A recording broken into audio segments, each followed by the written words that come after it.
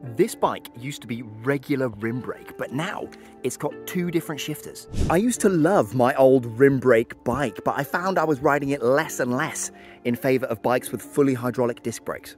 Braking with rim brakes on fully carbon rims like these, especially in the wet, does leave quite a lot to be desired. So I upgraded it to disc. This regular mechanical shifter here controls braking and shifting at the back, but this completely different hydraulic shifter here controls the front derailleur and this hydraulic disc brake. So I had to replace the front fork, the front wheel, and a few other bits as well, but I'm super happy with how it's come out. It rides really nicely. There was a small change to the overall wheelbase length with this new setup at the front, but yeah, super happy with it. So if this is something you'd maybe want to try with your old rim brake bike, then check the link at the bottom of the short.